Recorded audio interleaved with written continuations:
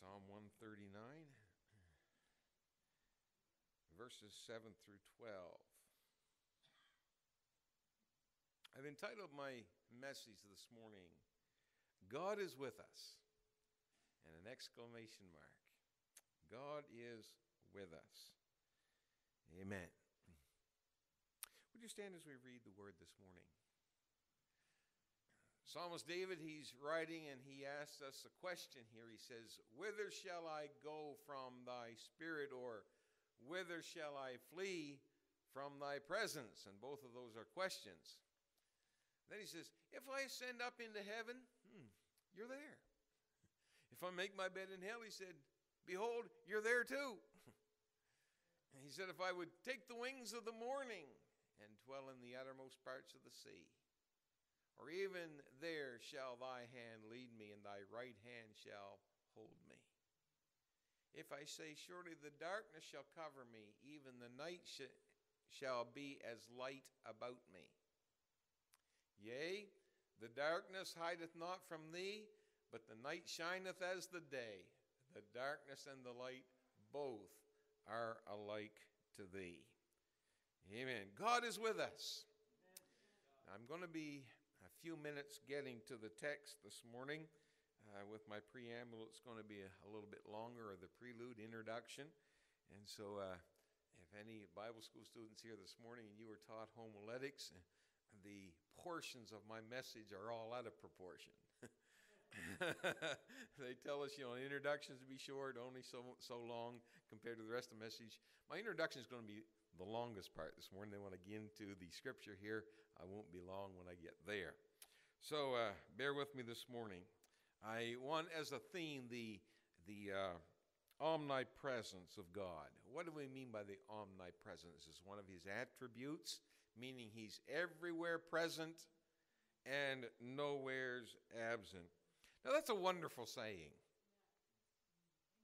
And you've probably quoted it before. It's one thing to say it, another thing to see it on paper, and yet so much different to believe it in your heart and to experience it in your life. Amen. I serve an omnipresent God. God is with me. Amen. Lord, this morning we pray that your presence would be here in a special way as we try to put across this thought today. Lord, you're ever with us every moment of every day, no matter where we are or on the face of this globe. You're there. And Lord, we just reach out and be aware of your presence this morning. Be near about us. In Jesus' name we pray. Amen. You may be seated. I will tell you in a few minutes how the message came to me, and then I want to talk somewhat about the Ark of the Covenant in the Old Testament.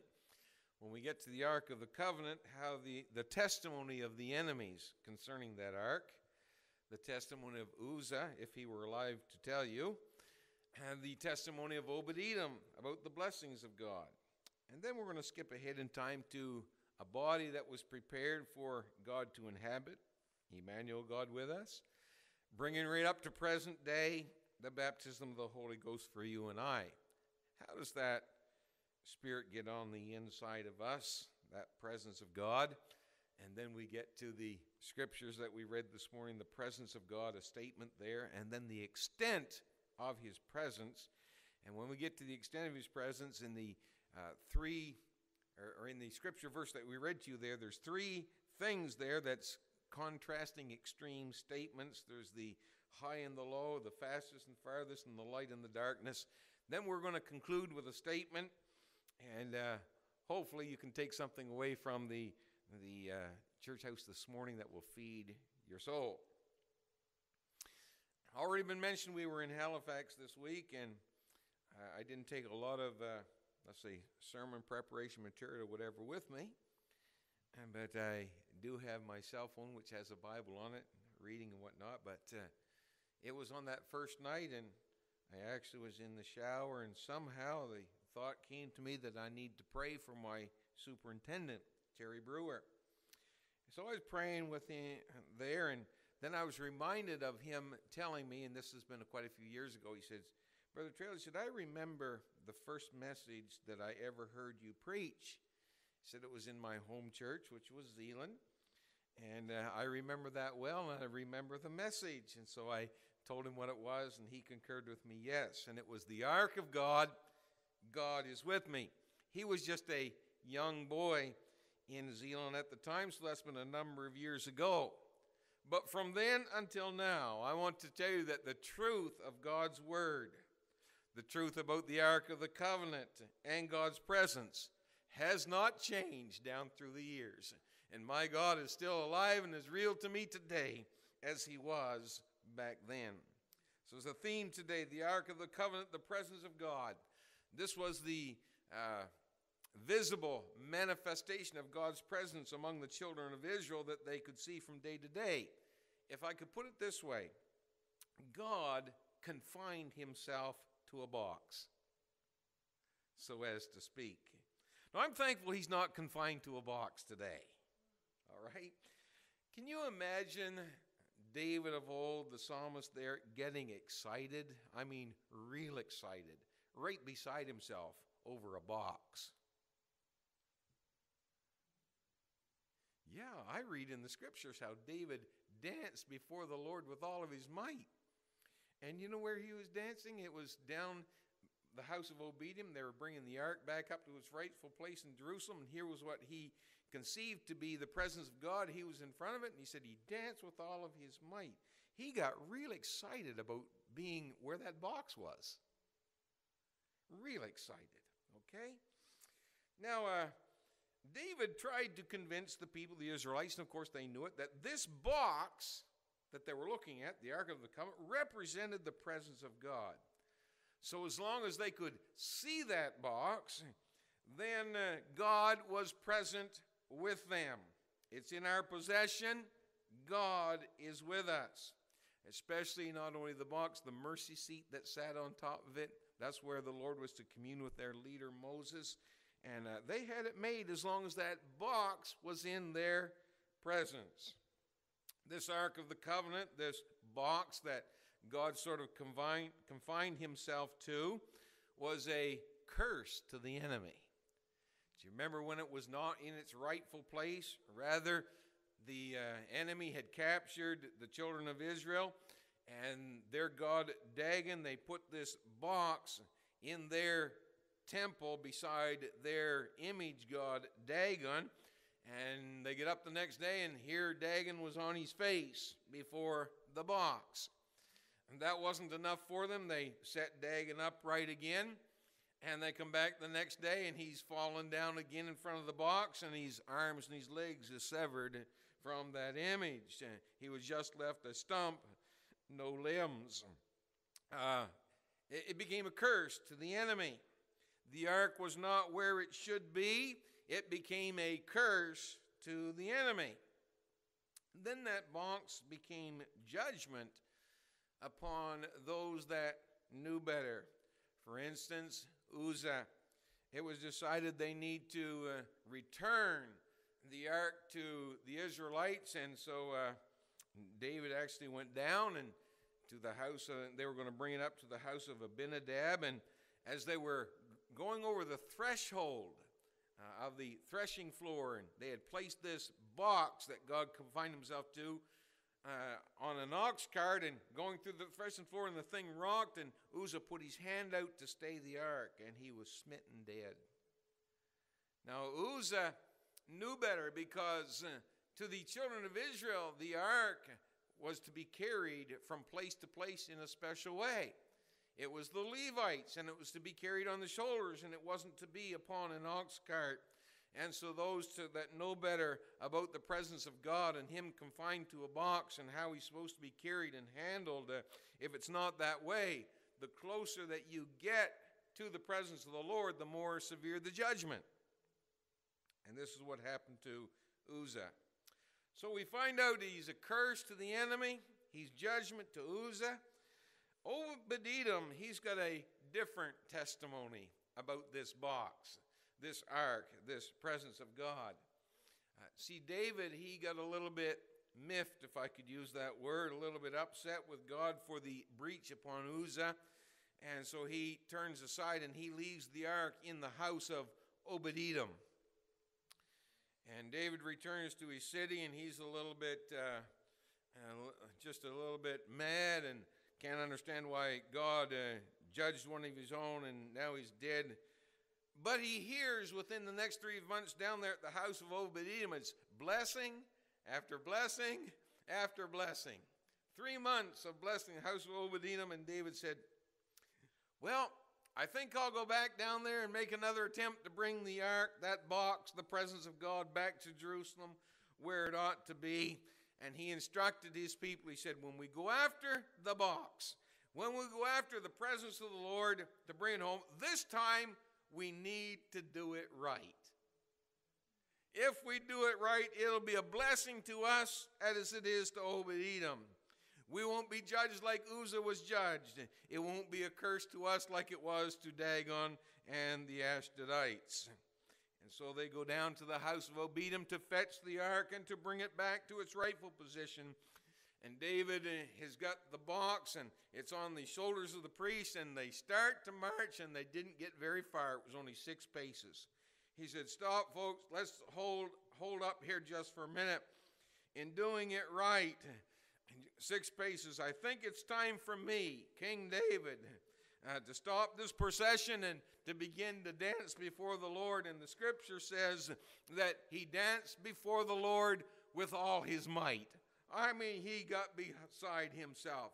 He was excited about the presence of God returning to its rightful place.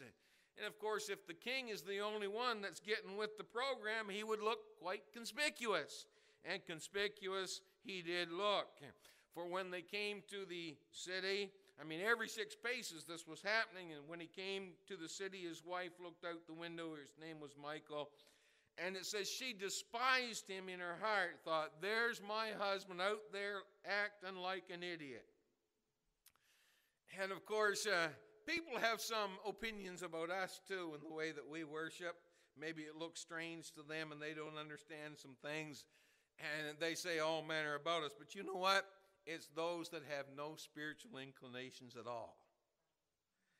David may have looked like he was making a fool of himself, but that was in Michal's eyes and in her opinion, and acting ridiculous. And she thought this is a luxury that he can't afford. He's disgracing the dignity of his royal and kingly office. But her opinion was strictly a fleshly, carnal point of view with not an ounce of spirituality in her. Let's fast forward from the Ark of the Covenant, this box that represented the presence of God in the Old Testament, that box that was a curse to the enemies and judgment to those that knew better and blessings to those that were handling it rightly. Let's fast forward and come ahead some 2,000 years. And we arrive at Scripture where the Scripture says, and I'm sorry I didn't put a reference in for this, a body hast thou prepared me. What do we mean? You are familiar in Matthew where it says Emmanuel, which means God with us. It's no longer a box. Now it's a body. A body hast thou prepared me, a babe in Bethlehem's manger.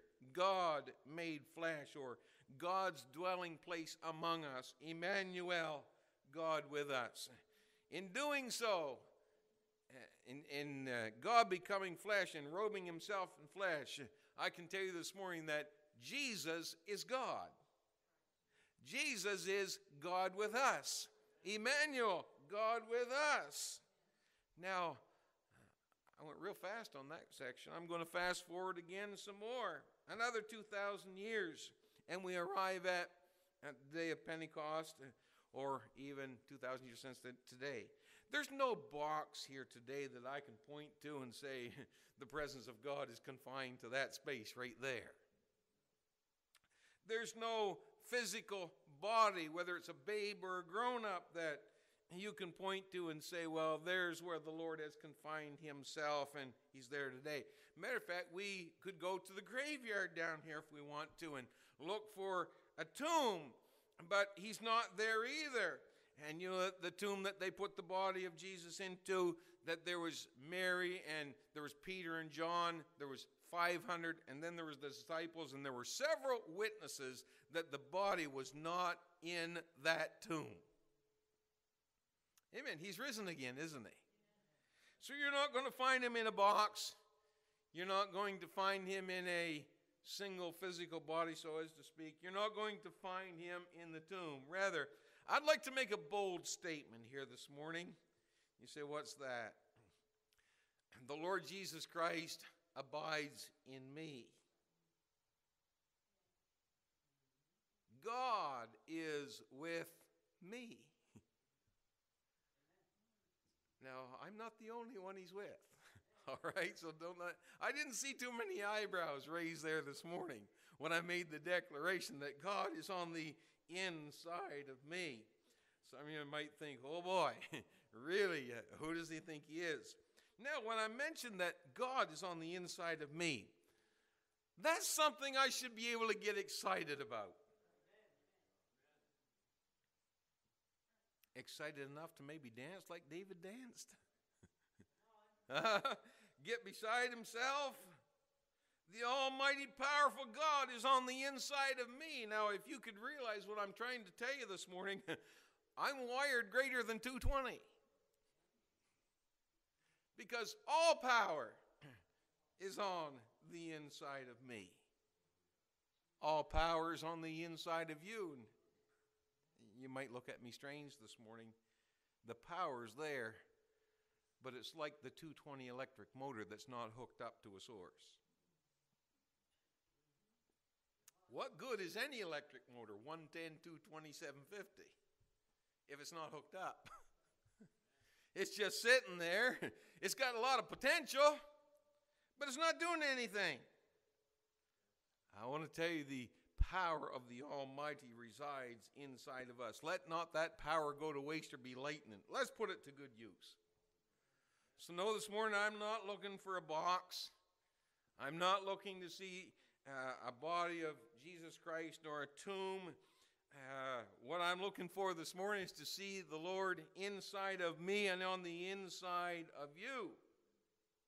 Now, some are looking at me this morning when we say that God is on the inside of me. You look real impressed, just like Michael. Say, what do you mean? If you don't have any spiritual inclinations this morning, you don't understand. Amen. About God on the inside of me and why I get happy and why I get excited and why I like to worship and to praise and to sing is because there's something living, real, and alive on the inside of me. Amen. So hopefully you don't think I'm crazy when I tell you the Lord is with me and on the inside of me. More than a box, more than Emmanuel, more than a babe in a tomb or a crucified Lord in a tomb. It's God on the inside of me. How did he get there anyway? I want to share a scripture with you this morning. I know as Pentecostals we pride ourselves in Acts chapter 2, 1 through to 4 and verse 38, day of Pentecost fully come. They were all filled with the Holy Ghost and began to speak with other tongues. That's an awesome experience. But let's look at Colossians 2 and 12 here and see what it says. Buried with him in baptism, wherein also ye are risen with him through the faith of the operation of God, who raised him from the dead. How did God get on the inside of me? It was an operation. Now you're thinking doctor's table, cut with a knife. No, not that kind of an operation, but it was the doings. It was the workings of God. All right, that put the Spirit on the inside of me. Now, that's quite an operation.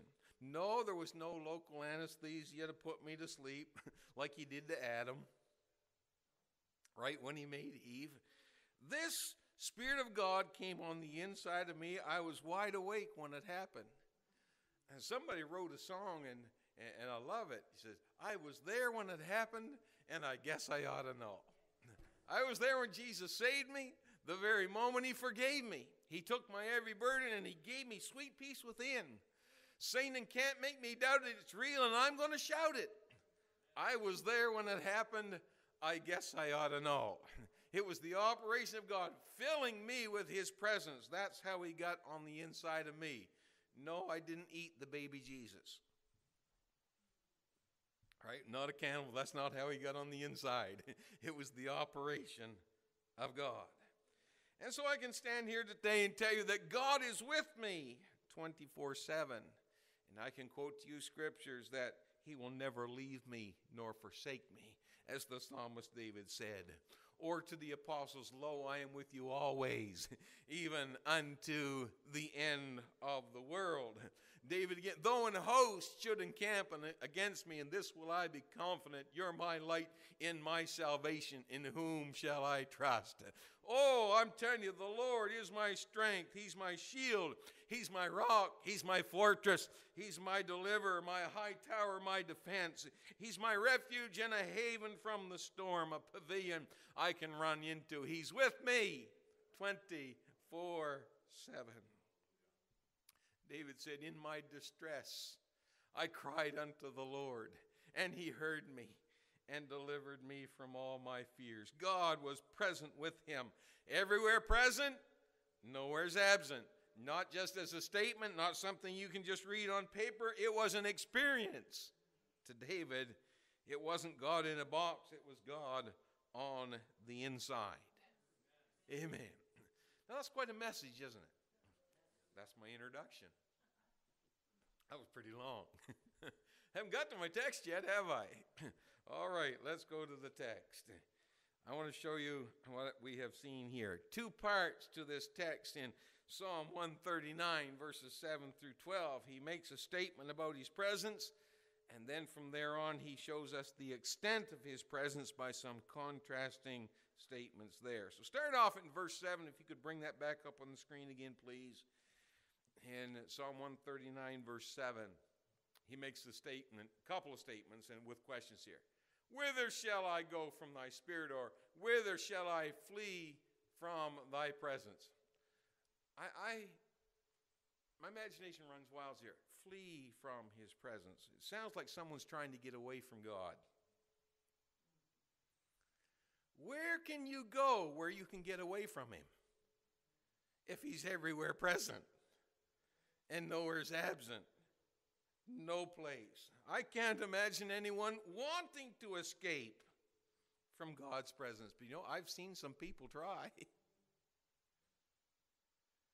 Whether it's refusing to come to the house of God where they perceive his presence to be. Right, Brother Hal? Amen. Man was supposed to be with him this morning. He made all manner of excuses not to come. He's afraid the presence of God to be here. Come on. All right, the presence of God is afraid something might happen. God's Spirit is gentle. Amen. It won't hurt you nor harm you. We shouldn't try to get away from the presence of God or try to flee from his presence. I look back clear to the beginning. There was a couple, the first couple that was ever invented, made, or whatever word you want to use to describe it, Adam and Eve. They tried to escape, to flee, to hide from God's presence. But there was a reason for it. They had sinned. They felt guilty. Their conscience was, and that's why people try to get away from the presence of God, is when there's sin in their life. Well, what's the big deal about that? Because God has a way of dealing with sin. And if you don't want him to deal with your sin, then you just try to keep running and hiding from him. Adam and Eve were not the only one that tried to flee from the presence of God and hide. I look at Jonah, a preacher, call of God to go to certain places. I don't want to go. He went the opposite direction, but the Lord had a way of dealing with him. He couldn't hide. He couldn't escape because God was with him wherever he went.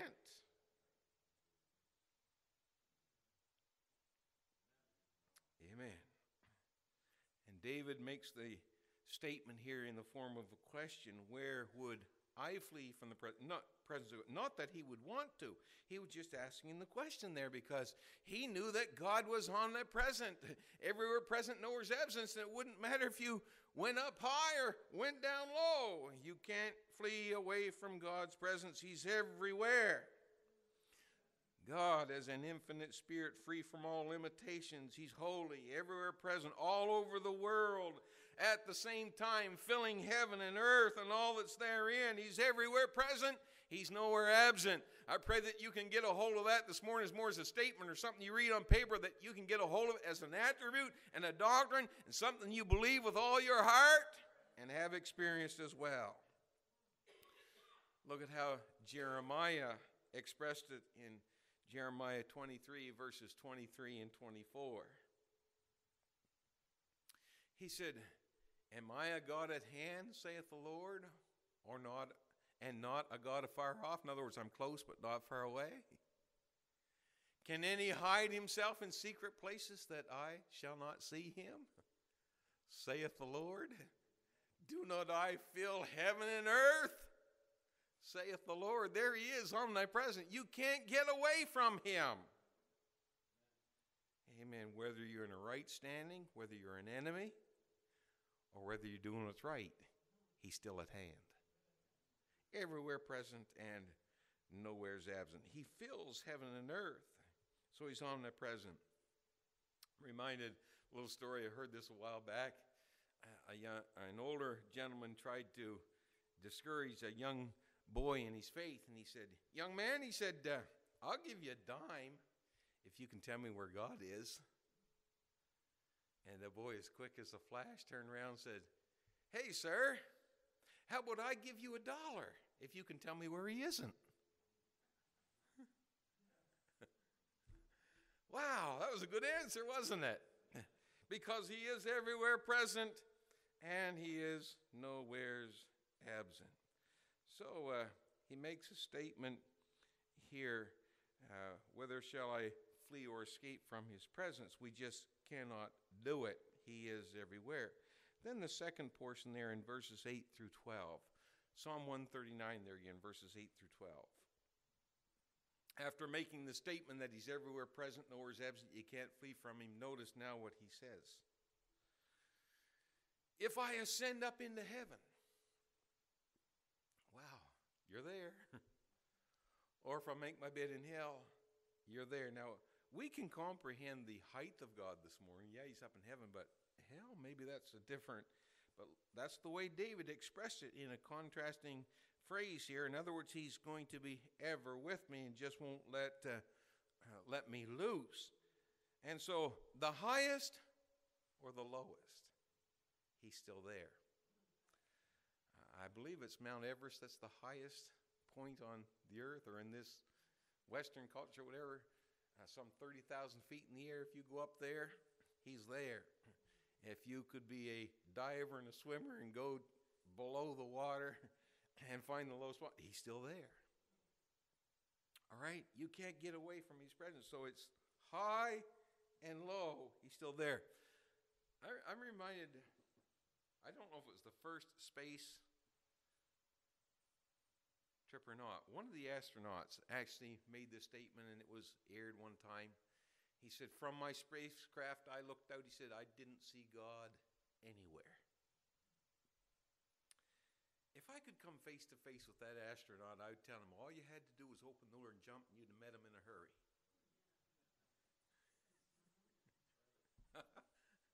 Amen. All right. Amen. He didn't see God anywhere. I'll tell you, maybe he just didn't open his eyes. Because according to the Word of God, he's everywhere. The heavens declare the glory of God. The firmament showeth his handiwork. Day unto day utter his speech. I mean, you see him in everything. So whether it's high as you go, or as low as you go, you cannot get away from the presence of the Lord. Then he goes on in another statement here. He's the fastest and the farthest. By fastest, talking about the sun rising in the morning. Let's continue reading here. "If I take the wings of the morning," can you imagine the sun rising in the east? And I believe, if I'm right in my science education, the sun rises and the speed of light is something like 180,000 miles a second, and that it rises to get here to the earth. Suppose I can outrun him? I mean, if you can't go high and get away from her low, you're not going to outrun him either. We know that the speed of light is very fast, but you can't run that fast. You're not going to get away from God, whether it's the rising of the sun in the morning. And then he goes on and says, or if I dwell in the uttermost parts or across the farthest distance away on the other side of the sea even. So when he was talking about high and low, that's vertical. Now he's talking about horizontal, east and west. There's no way that you can get away from the presence of the Lord. And so that's the fastest and the farthest. Then he continues on. There's another statement he makes here about the lightest and the darkest. Let's continue on with that one. Or even there shall thy hand lead me. He's talking about the sea there. This side of the sea, the other side of the sea. He said, your hand is going to be there to hold me. Can't get away from his friends. Can't escape. Everywhere present, nowhere's absent. All right? If I say, surely the darkness shall cover me, even the night shall be light about me. Isn't there a scripture that says God is light? Now, if he's light and he's everywhere present, the light or the darkness is as light to him. Now, I can't comprehend that because I'm human. But he's on a different level than I, right? He's God. The darkness and the light is the same to him. Now, there's people that love darkness. I believe I put a scripture verse in here for that. Yes, John 3, verse 19. John 3:19, if we could just bring that up for a moment. And this is condemnation, that light is come into the world, and men loved darkness. Why did they love darkness rather than the light? Because their deeds were evil. And there's a lot of evil that happens in the dark. I think there's a comprehension among humanity that if I can just get in the darkness, God can't see me. Hey, the darkness is as light to God. He sees as good in the night as he does in the day. He's got cat's eyes. Not really, but you understand what I'm saying there? Cat can see in the dark. You can't. All right. He's not limited by our human senses. And then there's another thing about the darkness when it comes to man. How many of us sitting here today would confess at one time or another, whether it's a child or even now as an adult, that you're afraid of the dark? No one's going to confess to that. Well, let me tell you a story about a little lad that was. Little lad who was very afraid of the dark, and it was bedtime, and he had his snack at bedtime, and he spilt some milk, and his mother said, I want you to go get the mop and clean it up. The mop happened to be out on the porch, and he's scared of the dark. So he eased his way to the door and opens the door, and he sticks his head out and he says, God, he said, if you're out there, bring me the mop. He was afraid of the dark. We don't need to be afraid of the dark when the Lord Jesus is with us. Amen. And he is with us. What am I saying there? He takes away our fears. I believe it was last Sunday morning when Dylan was preaching, mentioned fear, and I know that there's different ones here in the congregation that responded to that, said that they were ministered to. God is our refuge and strength, our high tower, our refuge, our pavilion, whatever we need him to be. There's no need to be afraid when he's with us. He's light, and even the darkness, he's light to us. He is with us.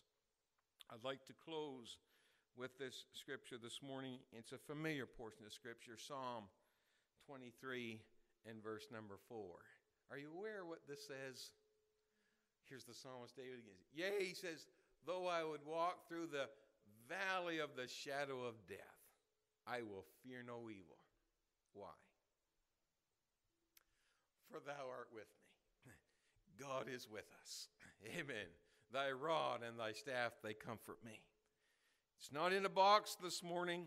He's not in a babe or even in an adult body or in a tomb. He's in you and I today. Now, I trust that he's in his rightful place in our life. If he's not in the rightful place, it might look like judgment to us, or it might look like a heavy hand upon us. I want him to be blessing at all times. Well, if he's going to bless us, then he needs to be in his rightful place. So I trust you've got the point this morning. God is with us. More than a statement that you can read on paper, more than just a saying. Hopefully it is an experience where he has come on the inside of you through the baptism of the Holy Ghost, the operation of God, and now he's with you 24/7. If I could close with this statement this morning and not be misunderstood. I'm the box. You're the box. What do you mean? You are the dwelling place of God. He's with us 24/7. Would you stand this morning?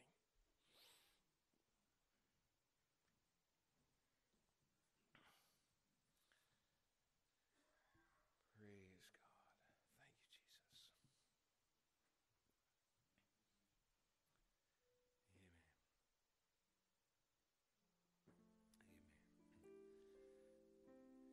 And let's do as our custom is on Sunday morning here at Naswalk Valley. I'm going to sing a chorus this morning. The Word of God has gone forward.